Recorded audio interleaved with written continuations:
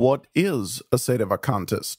Well, in a nutshell, a Sedevacantist is simply a Roman Catholic who refused to change his religion after Pope Pius XII died in 1958. That's it. Not terribly complicated. Those who publicly adhere to the new religion of the Second Vatican Council are, by definition, not real Catholics, at least not Catholics in the sense in which that term was understood until 1958. And that is the only sense that rightfully belongs to it. Now, an institution that believes, professes, teaches, and disseminates a religion other than Catholicism can be a lot of things, but it cannot be the Catholic Church, which is guaranteed by God to be the ark of salvation that always teaches the true gospel until the end of time, specifically in the Holy See. Yes, it's possible for individual dioceses, individual bishops to defect, to fall away from the faith, but that is not possible in the Holy See. The Diocese of Rome, the Holy or Apostolic See, is the one diocese which God has promised will never defect, will never fall away from the faith. That is the traditional Catholic teaching. We can find it, for example, in Pope Pius VII's encyclical Deus Satis, where he says, quote, "Men should realize that all attempts to overthrow the house of God are in vain, for this is the church founded on Peter, rock, not merely in name but in truth. Against this, the gates of hell will not prevail, for it is founded on a rock. There has never been an enemy of the Christian religion who was not simultaneously at wicked war with the See of Peter, since while this see remained strong, the survival of the Christian religion was assured." Unquote.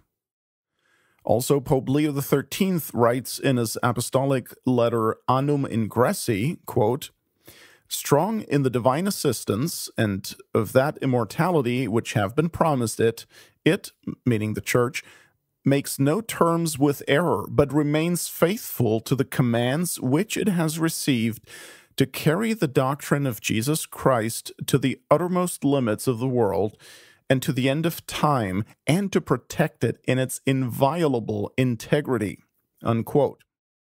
And I'll give you one more, this one from Pope Pius XII. In an allocution of June 2nd, 1944, he states, quote, "Mother Church, Catholic, Roman, which has remained faithful to the constitution received from her divine founder, which still stands firm today on the solidity of the rock on which his will erected her, possesses in the primacy of Peter and of his legitimate successors the assurance, guaranteed by the divine promises, of keeping and transmitting inviolate and in all its integrity through centuries and millennia to the very end of time, the entire sum of truth and grace contained in the redemptive mission of Christ."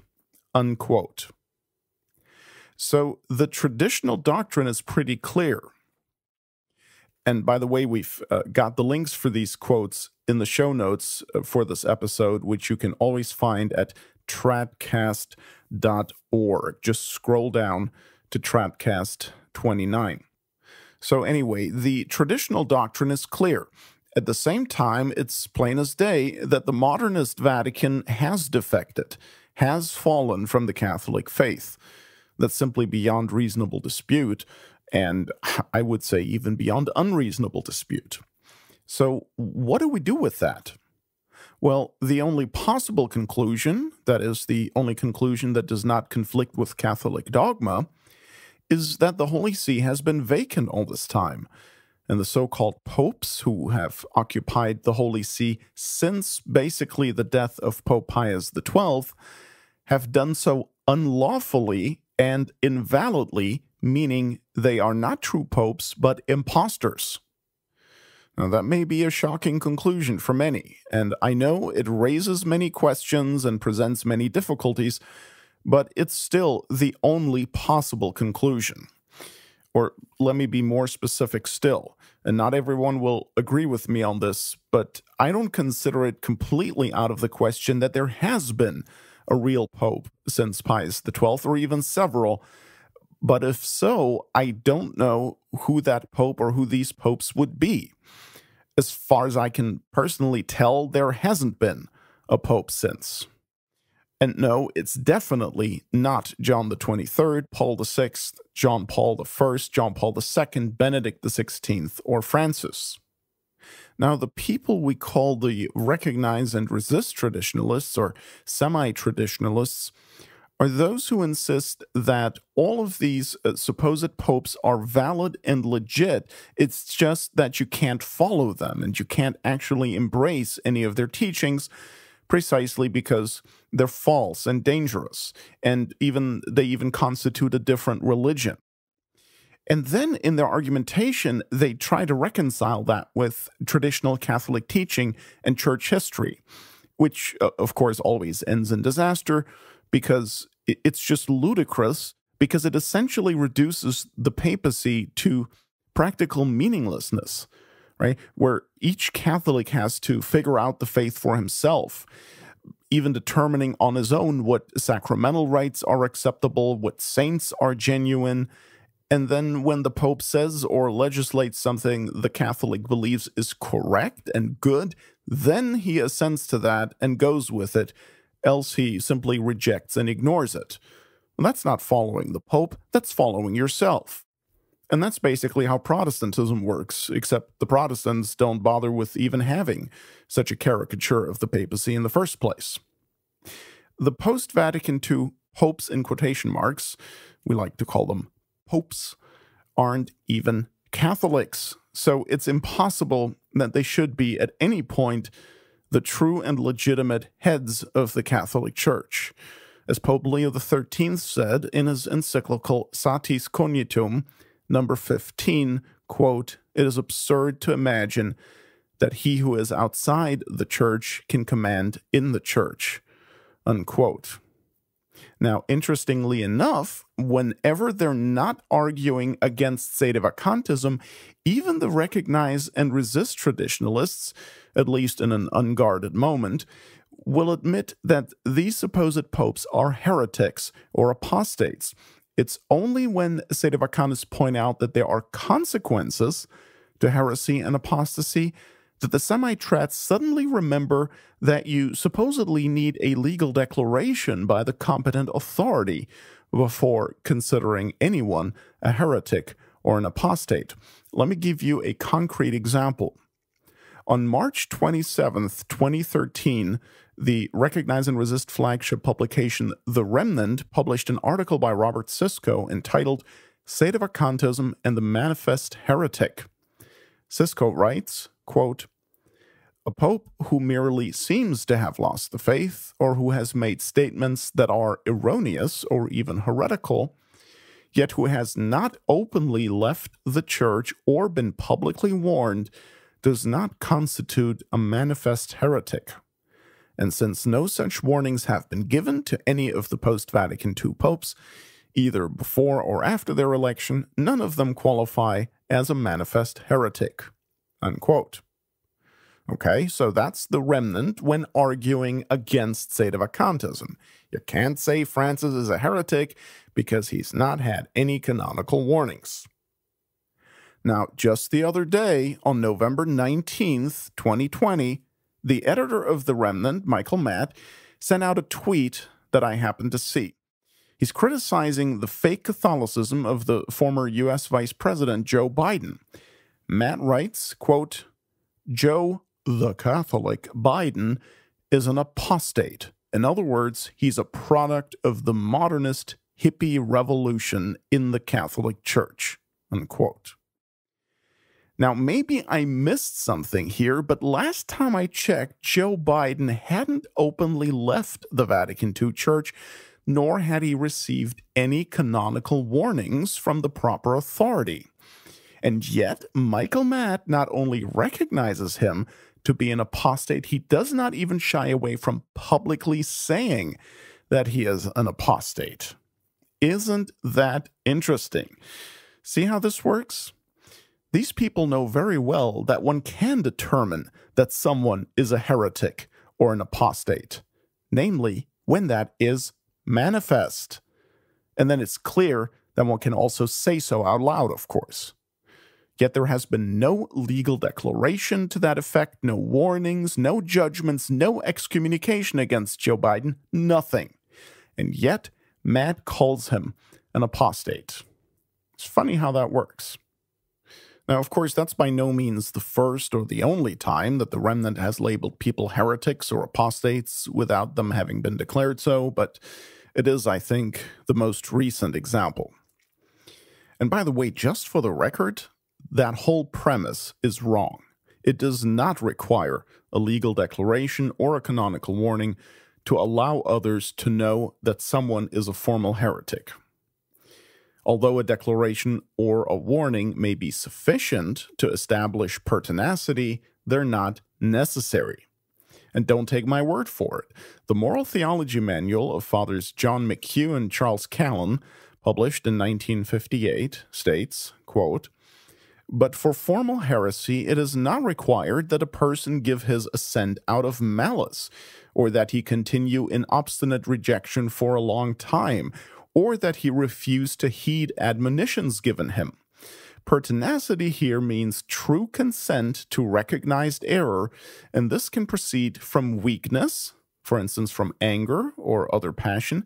It can be given in an instant, and does not presuppose an admonition disregarded," unquote. So the point is that the sin of heresy, which includes the element of pertinacity, meaning it is not simply a mistake or an inadvertence, but a willful rejection of dogma, that sin can exist apart from a legal declaration or a warning, and if it is public, if it is manifest, then obviously it can be known by other people just like any other public sin. Those are the facts. You know, this whole discussion about whether someone can be a heretic apart from a church judgment reminds me a bit of the abortion debate, where the pro-death side will play dumb and argue that the preborn baby isn't a baby, or isn't human, or we don't know or can't determine that, or that it's for the woman to decide, etc. And yet they will only take that position when they're lobbying for or debating abortion. Outside of that debate, in their normal daily lives, they have no problem recognizing the preborn child as a human child. They go to baby showers, they congratulate their friends when they're expecting, they will want to save the preborn baby if the mother gets in an accident, etc. All that assumes, of course, that it is a wanted child, as the sick lingo of our times would have it. Anyway, I just thought this was a curious parallel. And no, I am not, of course, suggesting in any way that the recognize and resist traditionalists are pro-abortion or any such nonsense, okay? That should be clear. You wouldn't believe how things get twisted sometimes. I am merely pointing out that in both cases, one side takes a position during an argument that they do not, in fact, follow outside of that debate. All right, let's now move to an excerpt from Tradcast 33, in which the case is made that Sedevacantism is 100% safe and 100% Catholic. This was occasioned by a response to Michael Voris. Would want to chance standing before our blessed Lord, the judge, with that on his soul. Now, of course, here Voris is just begging the question. Obviously, if Bergoglio is not the Pope, then you can't lead anyone out of the Catholic Church by demonstrating that he's not the Pope. In fact, if Bergoglio is not the Pope, then it is a great act of charity to say so. And then Michael Voris is actually the one endangering souls by arguing otherwise and keeping people attached to the apostate from Buenos Aires. It is precisely by pointing out that Francis is a false pope that we help people not to quit Catholicism. Francis is the one literally scandalizing souls left and right, precisely because all the evil he does is understood to be coming from the Pope. That's what scandalizes people. So, making the case that Francis is not the Pope actually helps to undo all the scandal. Ladies and gentlemen, as the apostasy in the Vatican organization progresses, the recognize and resist position, which had been the mainstream traditionalist position for so long, is making less and less sense. Its stubborn defenders are trying at all costs to maintain a position that insists, on the one hand, that Bergoglio is the Pope, and unless you accept that, you're no longer a Catholic. But on the other hand, that you cannot actually adhere to his magisterium without running the grave risk of basically being led to hell. And that's just absurd on its face, because the papacy is not just a label. To say someone is the Pope means he is the one governing the Christian flock, and he must be followed because he governs with the authority of Christ. It is Christ himself who guarantees that by following the Pope, we will not be misled. So, reason itself leads to the conclusion that either Francis is the Pope, and then what he teaches is entirely safe for a Catholic to accept, or his teaching is dangerous, infernal garbage, and then he is not, in fact, the Pope. But what you cannot have is the in-between position that he is the Pope, and it's still garbage. As I've said in a prior podcast, you really can't lose being a Sedevacantist. Because just assume for a minute that Francis were in fact the Pope. Well, then what does any of this matter? If Francis is the Pope, then atheists can go to heaven, then Protestant sects are used by the Holy Ghost as means of salvation, then human fraternity is the anchor of salvation, and then God wills there to be a diversity of religions. So why not also Sedevacantism? If basically everyone goes to heaven anyway, because being a Christian is only one way of coming to God and not about adhering to a doctrine anyway, if it's all about soup kitchens and caressing the elderly, and if the Jews have their own valid covenant with God, well then who cares if you go to the Latin Mass and believe in the Old Catechism? If everything Francis teaches is true, then you might as well be a Sedevacantist, because then you won't go to hell for that either. If, on the other hand, Francis is not the Pope, well, then you really want to be a Sedevacantist. So, really, it's a win-win. What is definitely not possible in all of this is that Francis is the Pope, and you're required to accept him to be saved, but that you must at the same time refuse him submission and flee his teachings, his laws and his canonizations, likewise as a matter of eternal salvation. Right? That position is completely nuts. In fact, let me go one step further and say something funny but true. Even if Francis is the Pope, he's not the Pope. Ha! What do I mean by that? I mean that if Francis were to meet all the criteria for being a true Pope, and he could still do what he's doing, like, teach heresy in his official magisterium and canonize public sinners as saints and so on, then the Catholic teaching about the papacy would obviously be false. And that would mean that Catholicism is false, which would likewise mean that our Lord did not, in fact, institute the papacy. But if our Lord did not institute the papacy, then there is no such thing as a real pope. Then it's just a human invention. So even then, Francis would not be the Pope.